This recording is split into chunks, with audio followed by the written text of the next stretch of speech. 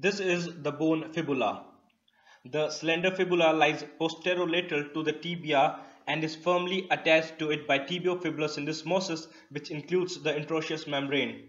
The fibula has no function in weight bearing. It serves mainly for muscle attachment, providing distal attachment for one muscle and proximal attachment for 8 muscles. Now here the bone fibula is held in its anatomical position. It is held vertically. The upper end or the proximal end is slightly expanded in all directions. The lower end or the lateral malleolus is expanded anteroposteriorly and is flattened from side to side.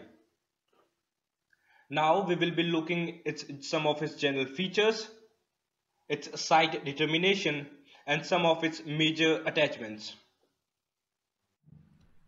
So we'll begin with the proximal end, then we have shaft, and then we have the low end. So firstly, let's look at the features of the upper end. This is expanded in all directions. Here we can see here. And the superior surface bears a circular articular facet which articulates with the lateral condyle of the tibia. The apex, this here, is this styloid process which projects upward from its posterolateral aspect. The constriction immediately below the head is known as the neck of the fibula. Now let's move on the shaft. Now you can see here that the shaft is very irregular or curved shaped. Now to identify the anterior surface, we will look at its distal part. We will need to locate a triangular shaped structure on its lateral from its lateral malleolus. We will find it somewhere here. This triangular shaped structure will continue into the anterior border. So this sharp border is the anterior border. Now to find its medial border, just adjacent to the anterior border we have the medial border. Between anterior and the medial border we have a very less space here. So this is the medial border here, and this is also known as interosseous border because the interosseous membrane will be attached onto this. Then we have this depression, and then we have this crest. This is known as the medial crest. You could locate it here. This is the medial border. Then we have the medial crest. This sharp border is the medial crest. Then we'll have the posterior border. This is the posterior. This is the blunt of all. You can feel it blunt of all other borders. And this is the posterior border. Now these three borders divided into three different surfaces. Anterior surface we have the medial surface and the posterior surface. And now coming to the lower end, this is the lower end which will forming this part will be forming the lateral malleolus. So we have a malleolar fossa here, and this triangular shaped facet. This part have basically four surfaces. The anterior surface, which is rough, this whole part is roughened, and this is known as the anterior surface. Then the posterior surface is marked by a groove. So into this groove we can locate here. This is known as the posterior surface. Then we have the lateral or the subcutaneous surface. This part is the lateral or the subcutaneous. Then we have medial surface, which have a triangular facet. This is the triangular facet that will be attaching to the talus anteriorly and malleolar fossa posteriorly. Now let's talk of its side determination. For side determination, it's quite challenging for some people to identify the side of it, but it's quite simple. That you need to identify the malleolar fossa. Just look for malleolar fossa first. So here we have the malleolar fossa. We need to put our thumb in that and hold the whole of the bone with the index finger. So what we need to do is here, we'll place our thumb in the malleolar fossa and we'll try holding the whole of the bone around its lateral malleolus by our index finger, something like this.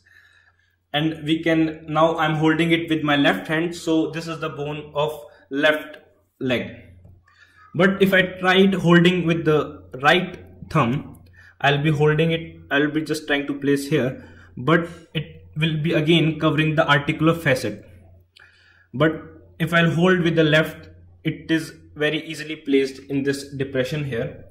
Just if you analyze how to hold up the fibula through the malleolar fossa. Now after doing its some of the features and side determination, now we'll look at its attachment. We'll begin with the medial surface. So here is the medial surface. Now the extensor digitorum longus form whole of the upper 1/4 and form anterior half of the middle 2/3. Extensor digitorum longus, the extensor hallucis longus, and the peroneus tertius from the 1/4, the end 1/4. It gives proximal attachment to these three muscles. Then on its lateral surface, moving on to its lateral surface, it will give origin to peroneus longus from its upper 1/3, then peroneus brevis from anterior half of its middle 1/3. Now we'll look at its posterior border. On its posterior border, it gives proximal attachment. It gives attachment to the soleus from upper 1/4 part, and lower 3/4 part it gives origin to flexor hallucis longus. The part of the posterior surface between the medial crest and the interosseous border, the grooved part, gives origin to tibialis posterior. Now we'll look at its attachment of biceps femoris. Now at the head of the fibula, actually the styloid process is slightly broken up here. The head of the fibula, that it receives the insertion of the biceps femoris on the anterolateral slope, somewhere here. This is the anterolateral slope of the apex. It will receive its insertion here, and the other insertion, we also receive the insertion of biceps femoris on the posterior aspect as well. So we will receive the insertion of biceps femoris on its posterior aspect also. So the insertion of biceps femoris is C-shaped on its anterolateral aspect, and between this there is attachment of fibular collateral ligament. And now the capsular ligament of the superior tibiofibular joint is attached around this facet, around this articular facet. Now we will be looking at its anterior border of the fibula. This gives attachment, this anterior border gives attachment to the anterior intermuscular septum of the leg. And in the lower part, in this triangular region, anteriorly it gives attachment to superior extensor retinaculum. In the lower part of the posterior margin of the triangular area, it gives attachment to superior peroneal retinaculum. The posterior border, this gives attachment to posterior intermuscular septum.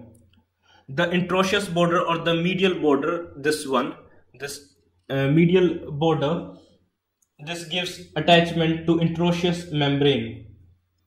So anteriorly it gives attachment to anterotalofibular ligament.